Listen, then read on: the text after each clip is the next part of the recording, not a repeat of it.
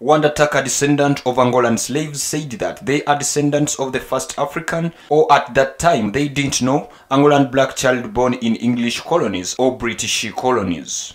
Tucker added that there was power in knowing their identity to a country, although many African Americans don't know their country of origin, of their homeland, which can't allow them make that connection. Another aspect Tucker wants to explore is the role of religion in the trade of people during this historical period. The Tucker's visit follows an invitation of Angolan President João Lourenço.